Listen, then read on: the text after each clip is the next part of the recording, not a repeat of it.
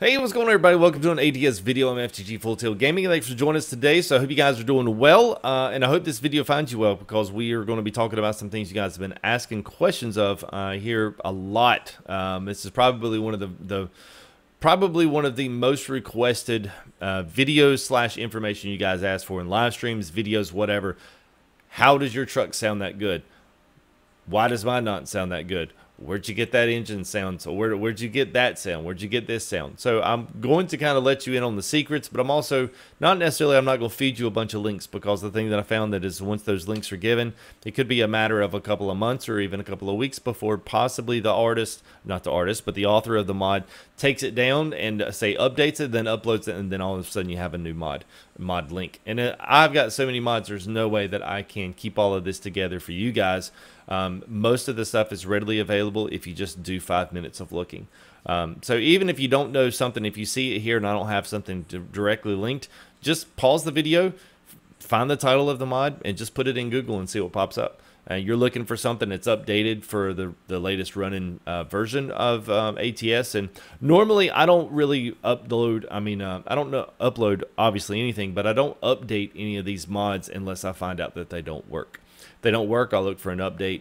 Most of these will update themselves from Steam Workshop, obviously, if the guys are still keeping the mods up. So just kind of a little bit of a back end, on that. So anyway, here's my mod list, and it's quite extensive. So when people say, well, it's the only thing I've got on my mods list and it doesn't work and I don't know why, my thing is, well, I've got 83 mods in my folder right now, and what I can tell, they all work. Every single truck that I have works. Every single skin that I know in there works. Every single trailer that I have in there works. So there's a ton of stuff, but I want to focus on the sounds, because that's what this video is. So how to make your truck sound like $1,000,000. This is really where this is where the immersion of the game takes place. You can take crummy, crappy sounds and completely ruins the experience of the game for me. And there are some really good trucks that have completely just absolutely terrible sounds, and the artist and the author did absolutely nothing to change them up and update them. So anyway, let me give you guys a couple of things that you can try.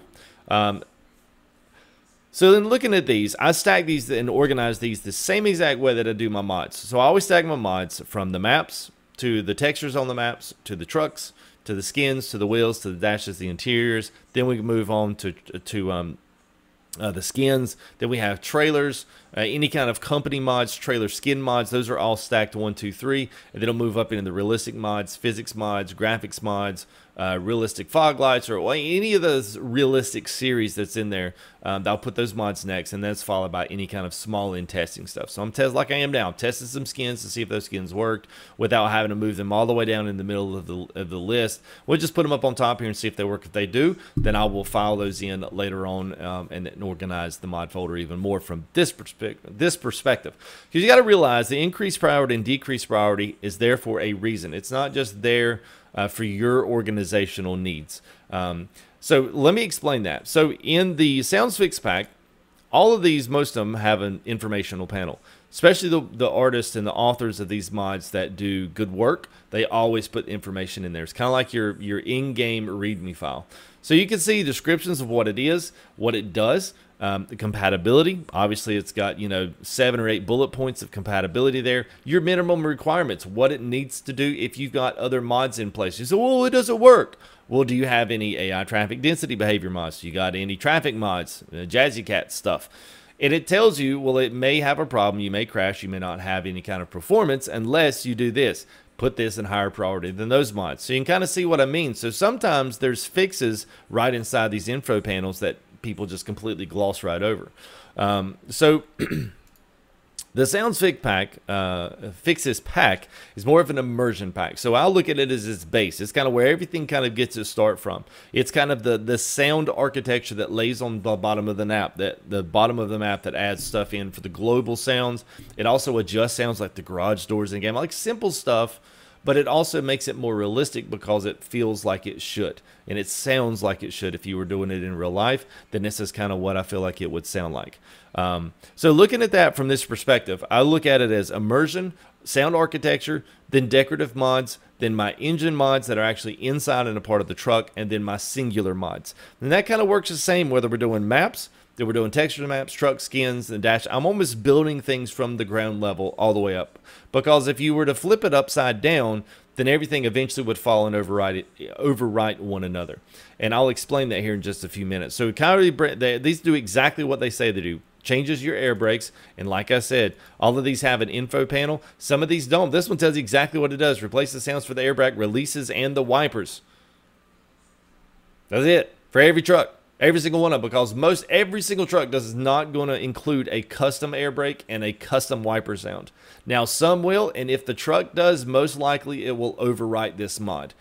So this one really overwrites just the default SES stuff. So if you're driving a truck that has its own custom brake and own custom stuff that is not a replacement of the regular sounds that are in game, then this one will get overwritten by the truck because it's coming from a totally separate place. So you got to understand how file structure also works in this.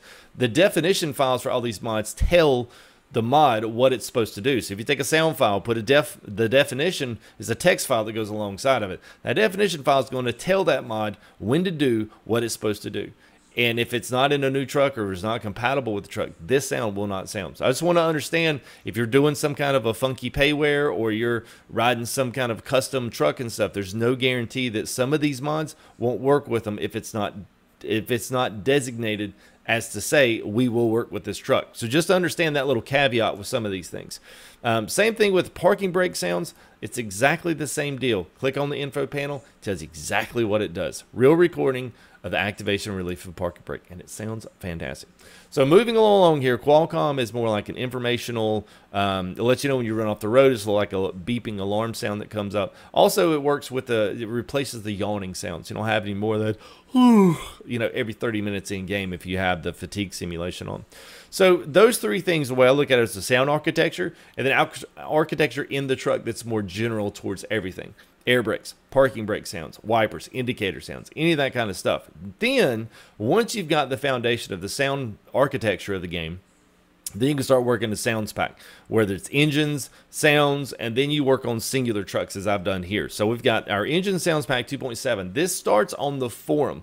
So if you're looking on the forum, this would be something that I'll link you to the forum, which will be to the sounds tab. But once you click on the sounds tab, you'll see all of the different styles of sounds on that particular tab in the forums. Then you can go in there and download whatever you want to whatever trucks you want to be driving. So engine sounds pack, as I said before, click on that eye and it's got a ton of stuff. So it tells you exactly what your changelog is between versions. You see this last one right here. It's totally reworked the 3460, which is why I've been running that thing to death, because it's an awesome sounding engine and it's so good that he updates these things. So he's got the 900, the 389, and the GT Mic T800, which is cool. So now the GT Mic has the 3406E, so that's another engine in the 3406E that you have access to use, and this one is going to do. So this is why I say organizing your mods from the get-go, not just the sounds part, makes a difference. So all of this stuff right here is on top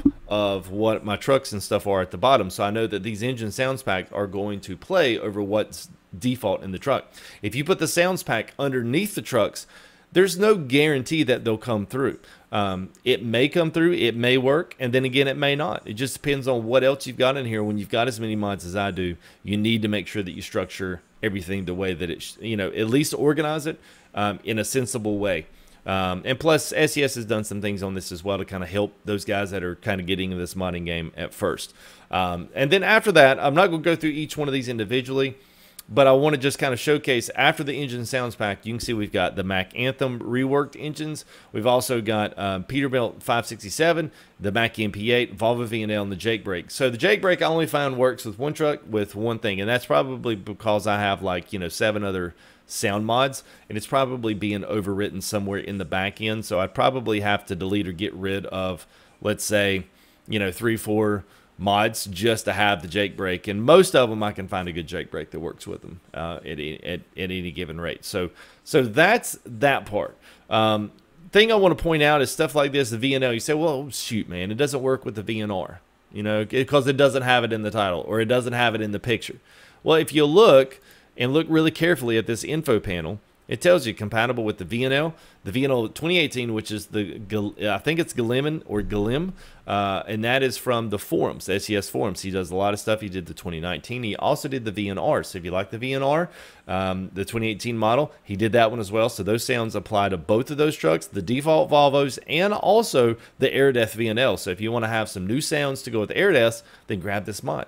Those kinds of things are like pretty important when it comes to just knowing what all you do, because just because you have a Volvo VNL sound pack doesn't mean it normally would mean, well, it doesn't apply to Aerodeath, or it doesn't apply to this, because those would have to be special.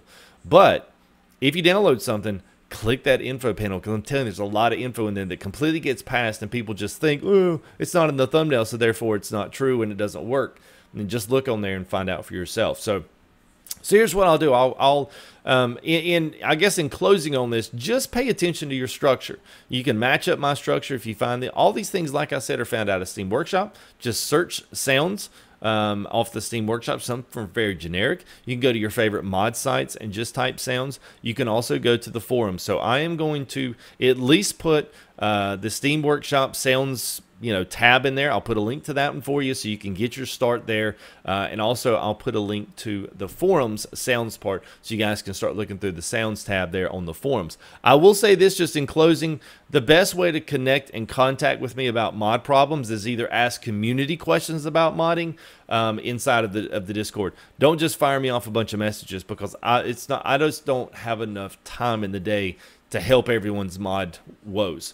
Nobody really ever helped me. I did research on YouTube, and then I also just started breaking down and trying to figure out how to make this work for me, what made sense to me, and how to stack all these things together. And obviously, I've run across a formula that works. The fact that I can have 83 mods in the folder, and I don't have any problems. I mean, we still got mods with errors in them, but I don't have any game-breaking errors that don't allow me to play the game. So evidently, I've stumbled across something here that works. And works for me. So I hope you guys find some kind of I hope this information finds you guys well, and it's something that you can use in your own games. Like I said, don't forget to leave a like, and if you got questions, especially if they're generic questions or the general questions, or you want to add to the conversation, then feel free to leave me a comment and say, hey, I also found XYZ also works as well for anybody that might be curious. Hey, that's great. I appreciate other people plugging into some of these comments and stuff, because people read them and people like them, and they dislike comments and they send nasty comments. So most of those never see the light of day because it's pointless to put on the videos.